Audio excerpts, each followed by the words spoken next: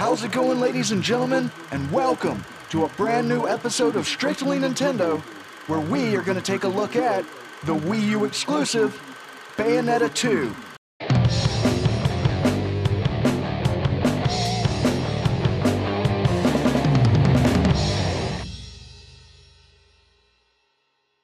There's a disruption in the balance between the worlds of light, darkness, and chaos.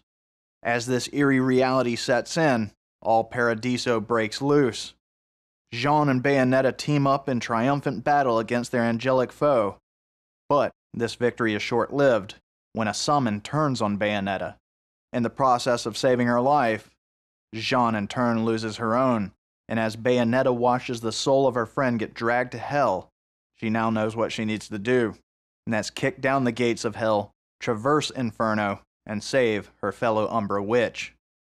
With the help of her demon friend Rodin to stave off the condemnation of Jean's soul, Bayonetta learns that the only way to get to the gates of hell is through the mountain Fimbulventer, which her friend Enzo so graciously agrees to take her there in his airplane. As Bayonetta makes her way to the mountain, she runs into her old friend, investigative journalist extraordinaire, Luca, who's hot on the story of the disruption in the balance of the worlds, and he reveals that it just might have something to do with Bayonetta's destruction of the last Lumen Sage. Bayonetta also comes across a strange boy with magical powers by the name of Loki, who, like Bayonetta once was, is stricken with amnesia, unsure of his past and who he really is, but plagued with the urgency that he too must make it to the infamous Fimbulventer. When Bayonetta discovers that the angels and demons that she comes across along the way are not seeking her, but seeking Loki, they decide to team up and assist each other in their journey to Fimbulventer. And that is where the greatest plot twist of all comes into play. I have to get to that mountain! Shit! What was that?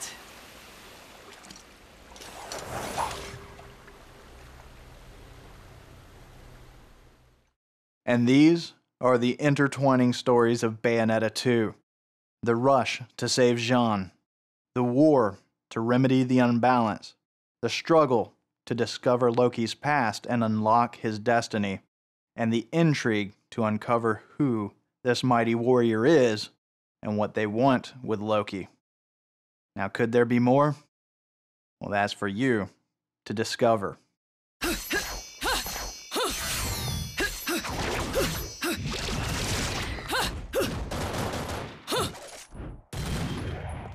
Now, the graphics are exactly what you would expect from an evolution of a franchise.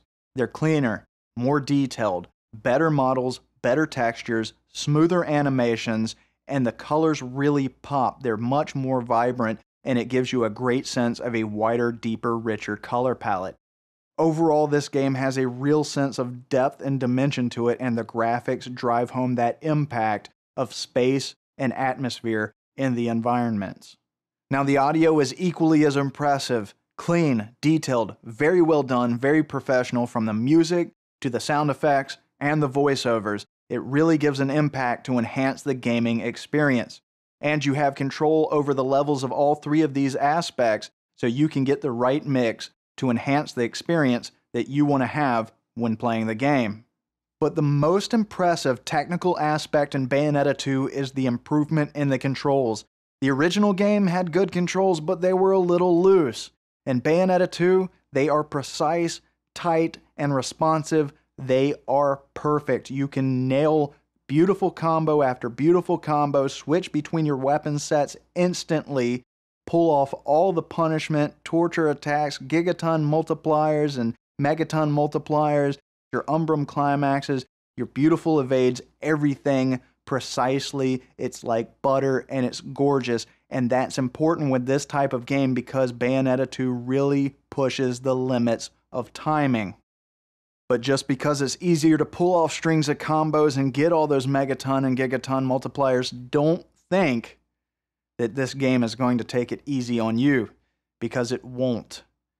It's all about timing, and that seamless transition and those evades from real time to witch time are going to be your best friend, so you better hone your skills. Now, Bayonetta 2 supports the Classic controller, the Pro controller, and the gamepad. It utilizes the gamepad's second screen for off-TV play, as well as touch controls. Now, Bayonetta 2 to me is the type of game that really benefits from a classic gaming experience, so I enjoyed using the Pro controller. However, I did not expect to like using the touch controls as much as I did. They really offer a unique enhancement to the overall gameplay, and they change your perspective of how you interact with the game. It's something that's really surprising, and I highly recommend that you give them a try. Now, use the stylus to move Bayonetta throughout the world and interact with objects and items as well as engage in combat, and you might be surprised how fluidly and naturally you're able to pull off some amazing combinations when engaging in battle. Now, if you find that traversing the environments with the analog sticks are what you really enjoy, but however you really like the unique engagement of the touch controls in battle, well, when you have the touch controls active, so are the classic controls. So you can seamlessly switch from using the A, B, X, Y, and analog sticks and digital pad to using the touch controls, and that really does offer an even further enhancement of how you interact with the game. Now, while Bayonetta 2 has a great storyline, don't think the game ends with the campaign. There's plenty to keep you coming back. Whether it's going to Rodan's shop to collect all the items, weapons, and fighting moves, replaying the levels to collect all the Angelic Hymn Gold LPs to trade to Rodan for the even more powerful weapons, which, by the way, we finally get to see how he creates those, to unlocking concept art, 3D models, bonus videos, the game's soundtrack, Jean as a playable character, the extra costumes, and the Nintendo franchise-themed costumes.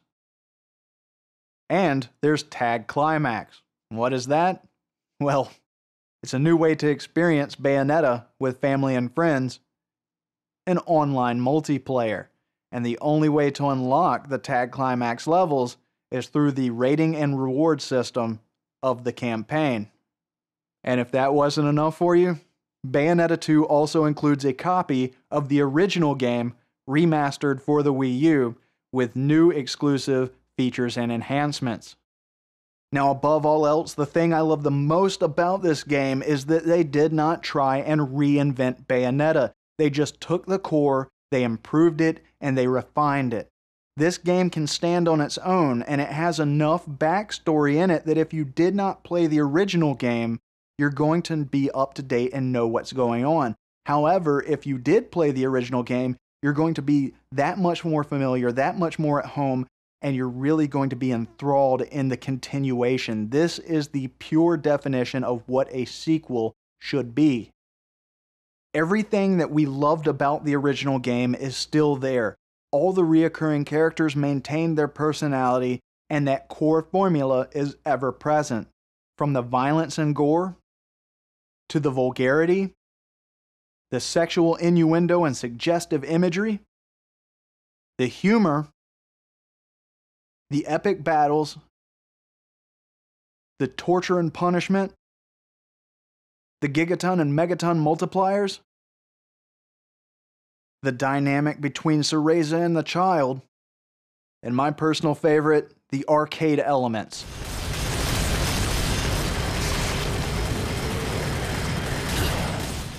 Nintendo made a brilliant decision in white knighting this project, and all the talented individuals over at Platinum did a phenomenal job at evolving the original formula.